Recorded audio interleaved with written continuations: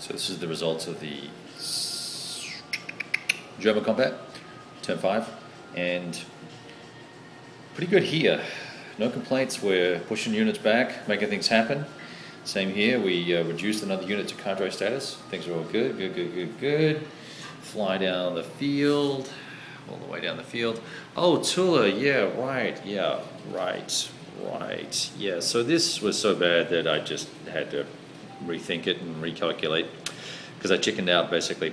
That just bad.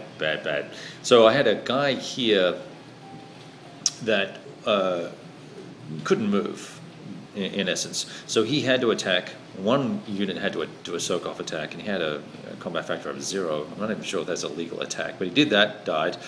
That leaves this unit here who had combat factor of 3 or 4.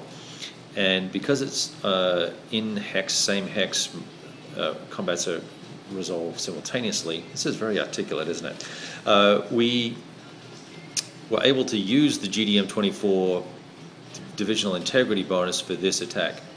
Now, thinking, well, that's awesome. It's kind of a nice little play, but it just didn't work out so good. These guys are out of supply. They're actually not supported. I forgot. I made a mistake. So they're all halved. So it was 1 to 2, and by the time I jacked around with it, it just got ugly. So it was an attack of 1 loss, 1 retreat. This guy's going to die anyway, so we popped him.